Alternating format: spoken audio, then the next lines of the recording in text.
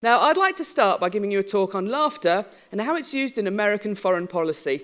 I don't call it that in the title because people won't come. But I'm going to give you an example of actually an incredibly important use of laughter in a very difficult international political situation. It's back in the 90s. There's the conflict in Yugoslavia. There is a lot of discomfort in USSR, former USSR, about its involvement. And there have been a series of rather ill-tempered meetings between Boris Yeltsin and other foreign powers. And he was in the US for a meeting with Bill Clinton. And there was a press conference afterwards. And I'm going to show you a clip from the press conference. And I want you to watch out at the top for three things. First of all, laughter is contagious. If you want people to laugh, get them laughing, and laughter will spread and it will increase. See how that happens in this, what's about to unfold.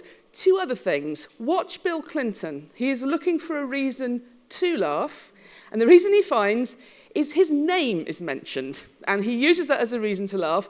And then he uses a stand-up comedy technique called topping, which once you've got the laughter going, you keep it going by saying other things. So here we go. Statement yesterday in the United Nations, speaking. And if you looked at the press reports, one could see that what you were writing was that today's meeting with President Bill Clinton was going to be a disaster. Big laugh again. Так вот, не первый раз я вам говорю, что вы провалились. Well, now for the first time I can tell you that you're a disaster. Now it works. Yeltsin's laughing. Be sure you get the right attribution there. There's your topper. Я надеюсь, что вы правильно все это поняли. Now briefly things just get completely derailed.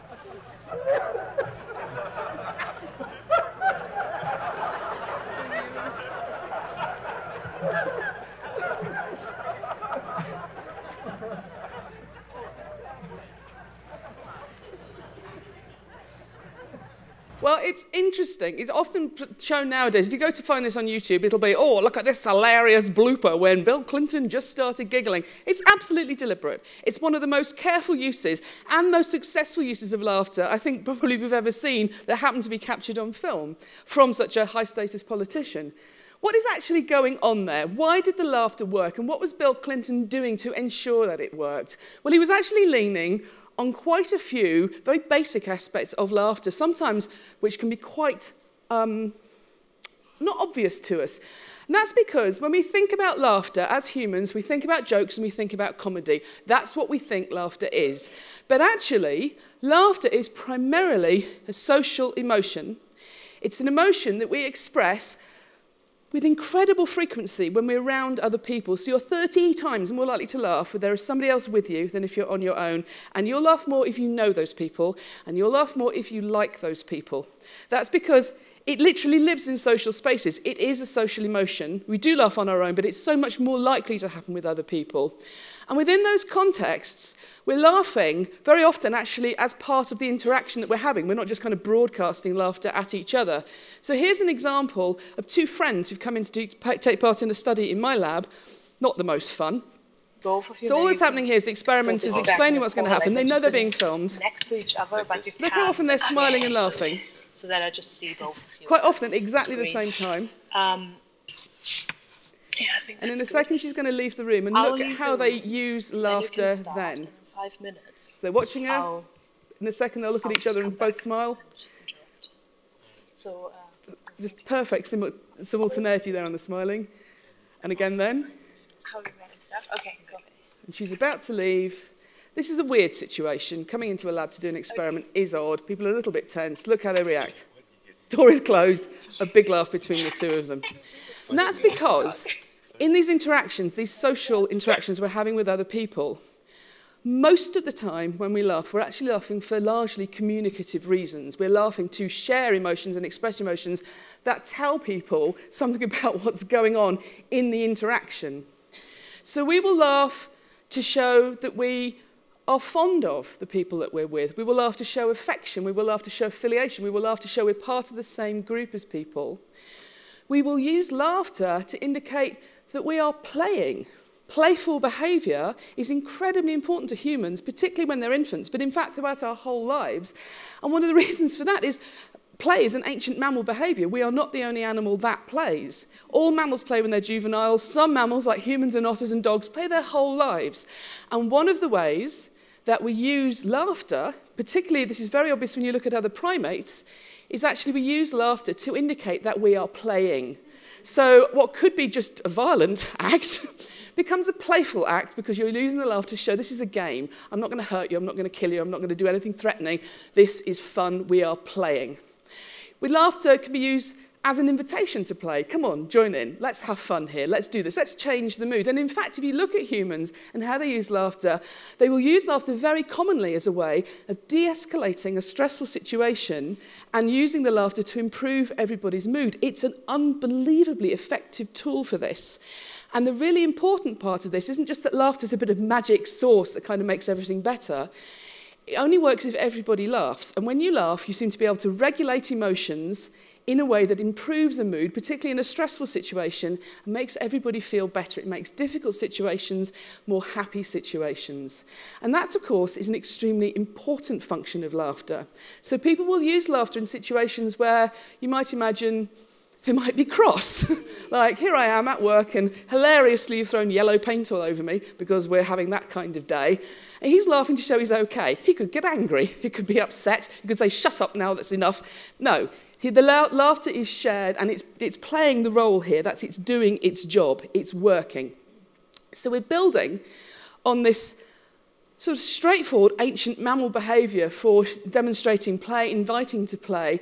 We've kind of built up into this extraordinarily complex behaviour which we use communicatively to show affection, to show we understand people, to show we agree with people, we recognise what they're saying, but also to regulate the emotional state of the group of people that we're with and to try and make things better. Now, there are other ways you can regulate emotions. You can regulate emotions by threatening everybody or frightening everybody. Laughter's taking you in a different kind of direction. I think it's very interesting, scientifically, how completely, totally we have ignored laughter. If I go into Web of Science, which is the major sort of database for published papers, and I put in the terms emotion, expression, fear, I'll get back about 6,000 papers. If I put in the term emotion, expression, laughter, I'll get back about 150 papers. There just is not a great deal of research into laughter. And it's interesting if you look at the roots of where all this comes from, because most of the work that we do in emotion in my field of psychology and neuroscience builds on the work of Charles Darwin. Now, Charles Darwin wrote a really beautiful book about emotions in humans, in other animals. And in that, he's kind of the first person to set out the idea that actually some, not all, but some of the emotions we experience actually have an older evolutionary history. So anger in a human and anger in a dog might share some features in common. He wrote about lots of emotions, and all the negative emotions he wrote about, fear, anger, disgust, sadness, we carried on researching for the next 150 years. He also talked a lot about laughter, and we pretty much ignored that. So laughter, Darwin thought, at its heart, was an expression of joy. It's a joyful behaviour. And that's kind of capturing the nature of play. Play is a joyful behaviour. If everything else is equal, children will play. If children feel safe and comfortable and they're not being made to do something else, children will play. It's like a default state. And laughter maybe is a kind of default joyful state for normal human interactions, even when we grow up. But how do we get there? Well, we need to learn how to use it. This is just a study that we did at the Science Museum, and the only important thing you need to know about this is we asked a lot of people what laughter sounded like. We had nearly 2,000 people, and this is the age range of the participants along the bottom. We're testing children from the age of 3 and upwards, and what we're doing is we're playing them different kinds of laughter, and we're saying, does that laughter sound like that person's helplessly laughing, spontaneous laughter, or is that communicative laughter? Is that someone laughing in a conversation? But they do sound quite different. Children don't know what you're talking about. They hear laughter.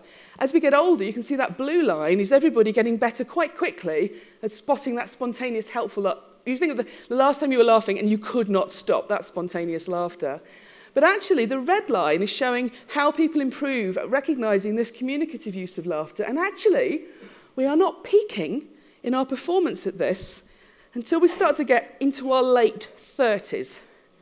And that's because we have to learn about laughter in social situations. No one can tell you. You cannot read a book.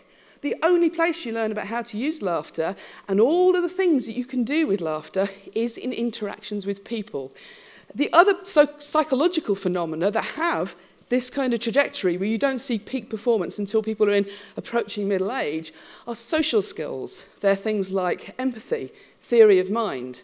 Now that suggests that actually we should think about this social use of laughter and using laughter in this kind of rich, complex way as something that really is a very important social skill, and I think you could see that with Bill Clinton. What happens when this goes wrong?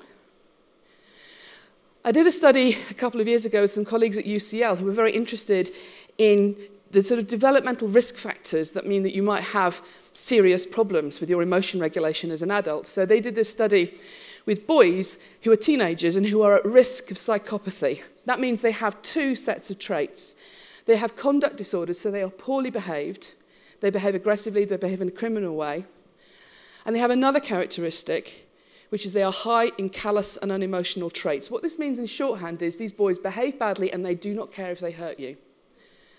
Now, they're being compared here to boys who have conduct disorders but who do feel bad if they hurt you, and normally developing boys. And this is the brain system that's lit up when you hear laughter at all.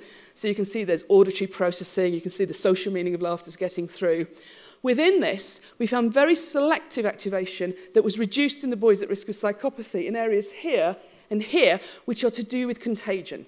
They don't show that priming response when they hear laughter at all. And if you ask them, they do not find laughter as contagious. Now think what that means for their social interactions.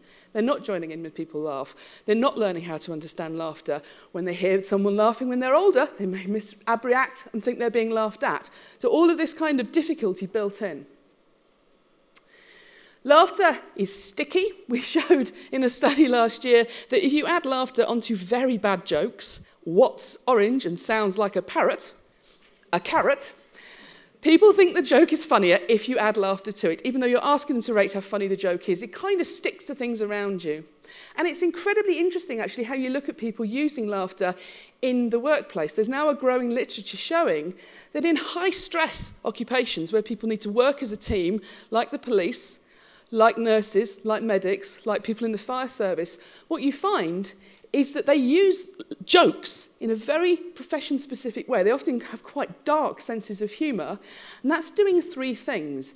It's excluding people who are not part of their group, it is helping them deal with the stress, and it's helping them bond. It's coming back to this role of laughter as a way of creating and making social bonds, reinforcing that group behaviour. Now, what this means in practice, I think, is actually most jobs require people working in a team. Most jobs have moments of stress. We could learn a lot from thinking about this.